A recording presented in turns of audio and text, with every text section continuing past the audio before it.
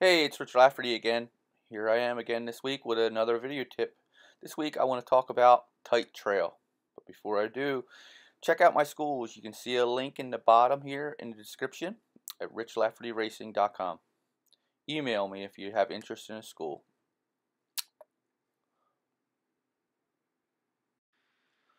We also offer our own dirt bike line of gloves. You can find them at rlr336.com. Alright, let's get to the video. Tight trail can be very challenging. Front wheel placement is key. Your front wheel needs to be placed to the outside of the rut, like Justin illustrates here, to avoid contact with the tree on the inside. Be always asking yourself, where do I want my front wheel?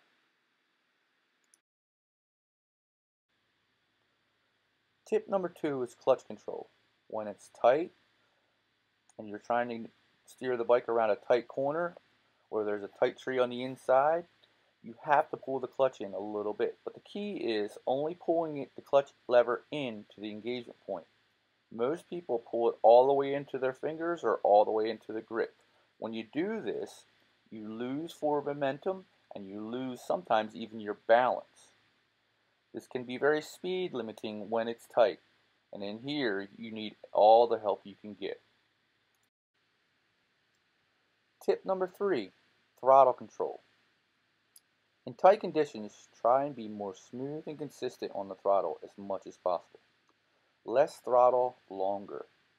Being too aggressive on the throttle can cause you to be more hard on the brake and more stop-starting, which is also more tiring.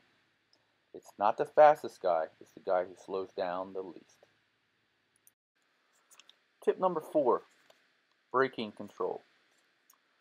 Control the rear brake pedal like you would control the front by not locking up the rear brake. Rear brake control is maintained by keeping your foot tight to the engine case as a stabilizer guide while applying pressure to the brake pedal. You have to learn where that point is before lockup in your brake pedal. Also, understand that if you're pulling in the clutch lever too far or using a recluse, you'll always lock up the rear wheel when you hit the brake pedal. Also, to help with the rear brake feel, one tip is to double up your brake pedal spring, or as I've lately learned, you can replace it with a stock Honda CRF 450 brake pedal spring.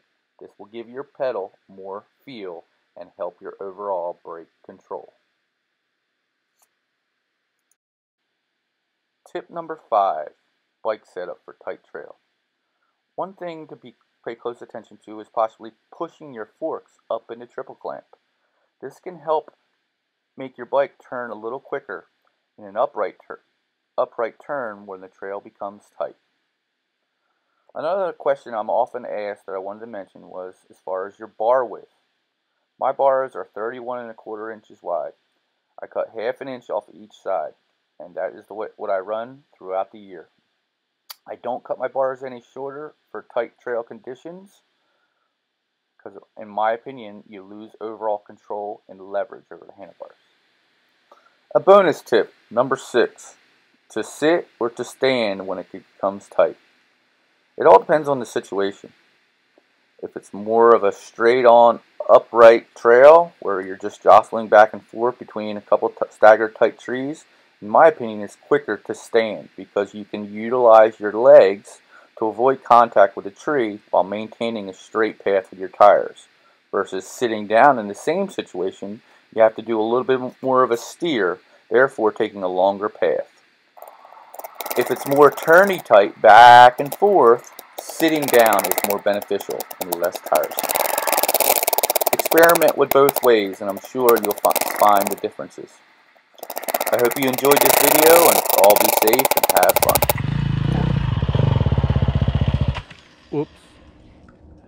How come you stand the whole time? More better. More better? More better. Would you do that if it was a waist? Probably not.